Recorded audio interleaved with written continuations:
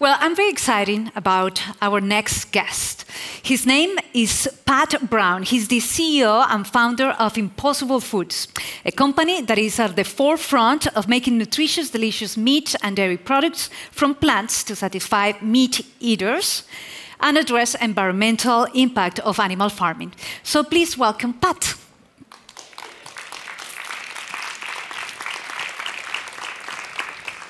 Hi, Pat. Hey.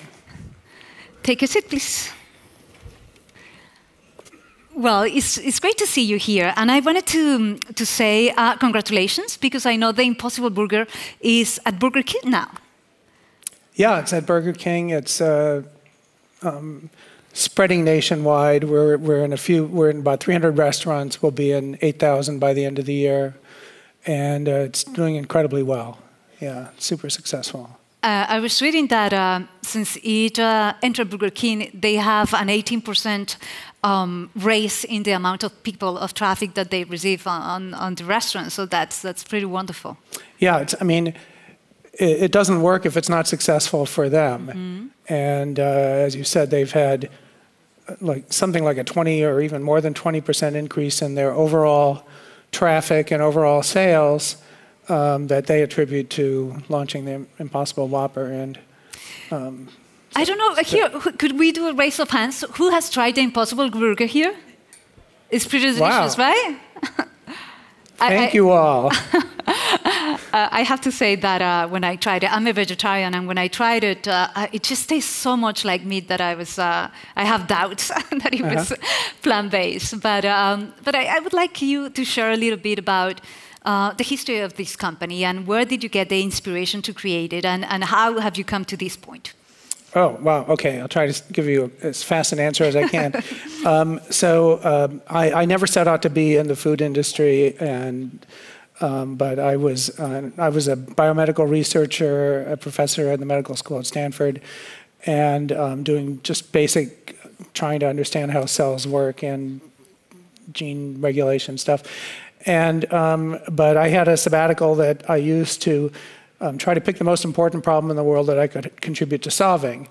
And very quickly, when I started to look for it, I realized that the problem was the catastrophic environmental impact of the use of animals as a food technology. Nothing even comes remotely close. So as I think everybody here already knows, so I probably don't even have to go down the list, but it's, responsible for at least 15% of global greenhouse gas emissions. It's by far the biggest user of fresh water, by far the biggest polluter of fresh water of any industry on Earth. It occupies almost 50% of the entire land area of planet Earth is actively being used to raise animals for food, either grazing or growing feed crops. And that has come at the tremendous expense of biodiversity. So we are in the pretty advanced stages of a catastrophic meltdown in global biodiversity. The World Wildlife Fund reported a couple of years ago that the total number of wild animals across the board, mammals, birds, reptiles, amphibians, fish, and even insects, is less than half what it was 40 years ago. So in 40 years, we've managed to wipe out, in terms of the sheer numbers, half the wild animals on Earth. And according to them, it's almost entirely due to the use of animals in the food system. Overfishing for fish, and habitat destruction and degradation for land-based animals. And so we're at the stage where right now the total biomass of cows living on Earth is more than 10 times greater than the total biomass of every mammal, bird, reptile, and amphibian living on Earth. So the cows are overwhelmingly the dominant creature on the planet.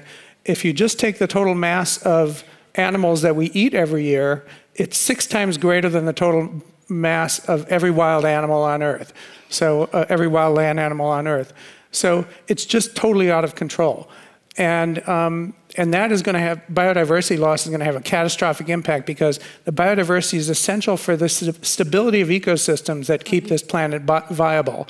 And you can't just trash it and expect to get away with it. So I'm sorry for the rant. So anyway, when I realized that, I felt like, okay, I have to, nobody is seriously trying to solve this problem.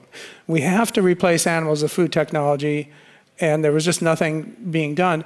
And I also realized, which I think is self-evident, is that you're not going to solve the problem by telling people to change their diets. Good luck with that. I applaud the people here who are working to educate people and so forth.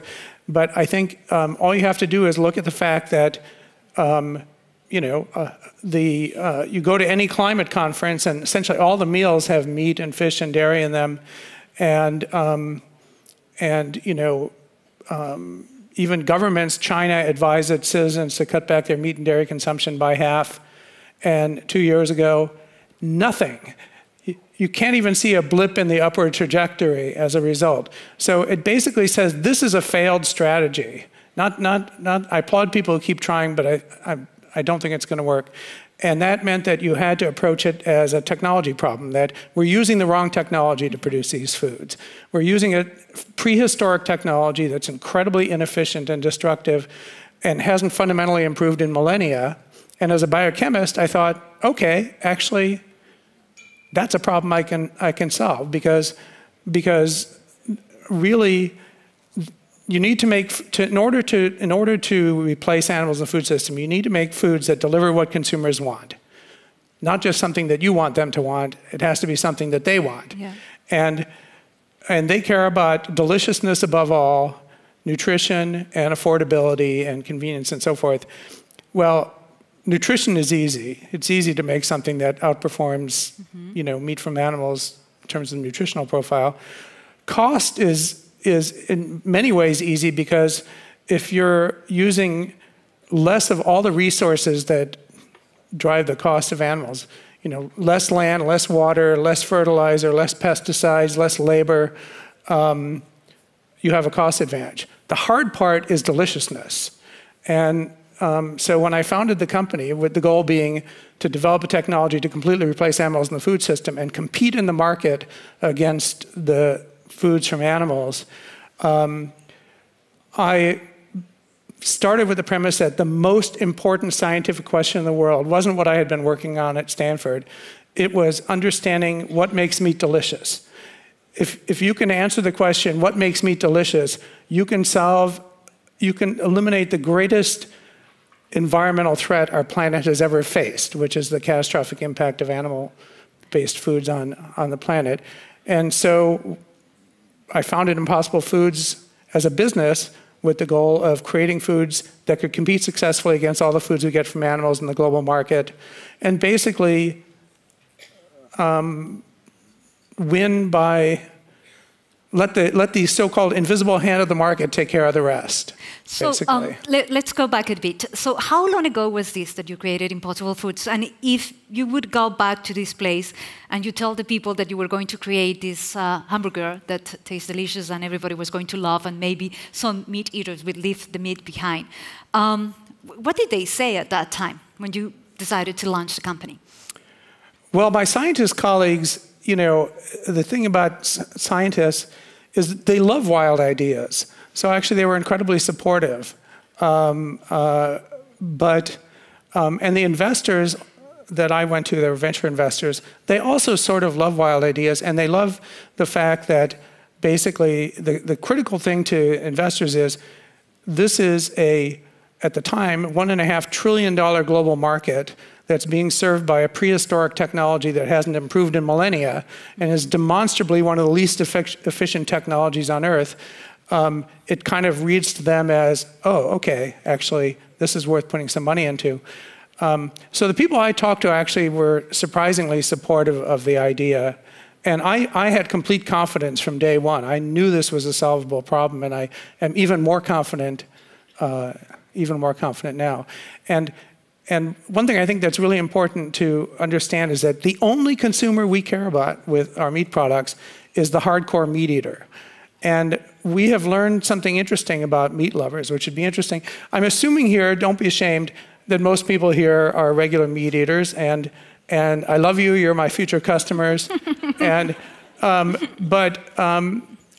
but the question is, how many people here love meat in part because of the way it's made, because it's made from the cadaver of an animal?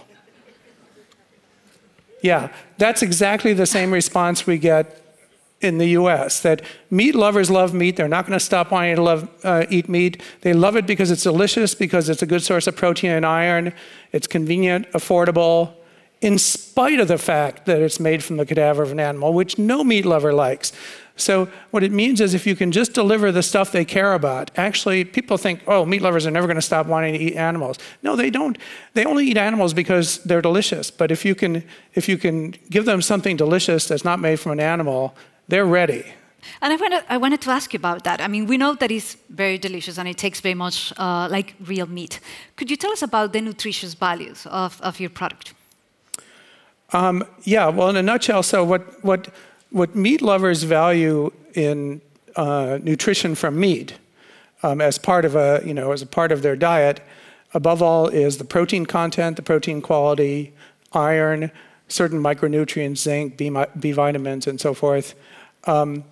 So we made a point of making sure that the protein content and the protein quality, actually the protein quality of our burger is higher than the protein quality of beef from a cow, and the amount is essentially the same.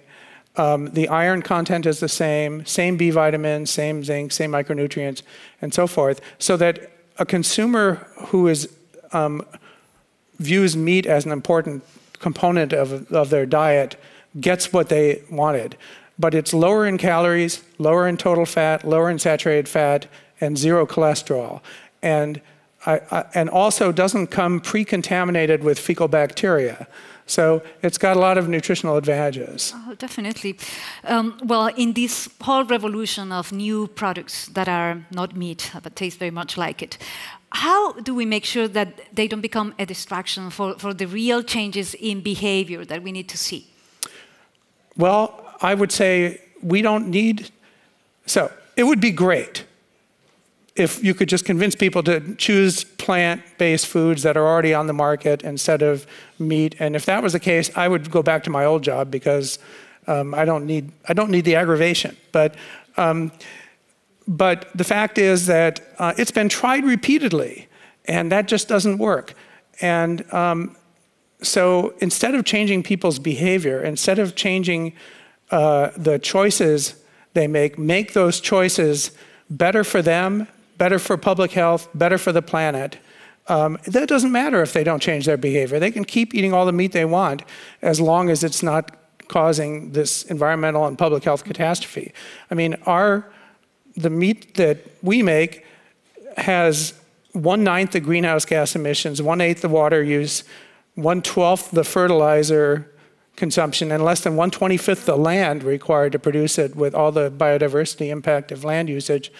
And so who cares if they're not choosing to eat, lentils instead of beef? They're not causing the problem anymore. What do you see as the future of your company, like in 10 years? What do you see in Impossible Foods? Well, our mission is to completely replace animals in the food system by 2035. So, and you laugh, but we are absolutely serious about it. And I think it's doable. And I'll just say, better technology wins in the market. And from the time the first super crappy, low-resolution digital camera came on the market until Kodak basically shut down its film business was about 10 years. And so if you can make something that outperforms in delivering what consumers want, okay, the market can work fast. Mm-hmm. So where do we want to be in 10 years? Well, we want to be well along that trajectory. And so far, I would say we're on the trajectory that we set for ourselves. And everything is moving so fast. So definitely, I think that is a possibility. I know that today you're launching a report, a very important impact report. Could you tell us about it? Yeah, basically every year, so the company is completely mission-based, okay? Mm-hmm. I founded the company, never wanted to be in the business world and so forth. It's completely mission-based. And so we're extremely meticulous, both in terms of how we create our product and for looking at its nutritional impact and environmental impact and so forth. And every time we do a reformulation or a process improvement, every year we're auditing. We get an independent auditor to do a life cycle analysis and give us a report back. And we've sort of made a commitment that we're going to publish it so that people can, evaluate how they should think about us. And so this is our impact report, which basically is a summary of all the relevant environmental impacts of our production process and our supply chain, and also how we try to have a positive impact on communities and our own employees and so forth, yeah. Well, wonderful. I truly congratulate you for being such a visionary and for supporting so much this food transformation. All the success to you. Thank you so much, Thank you very Pat. much. Great to meet you.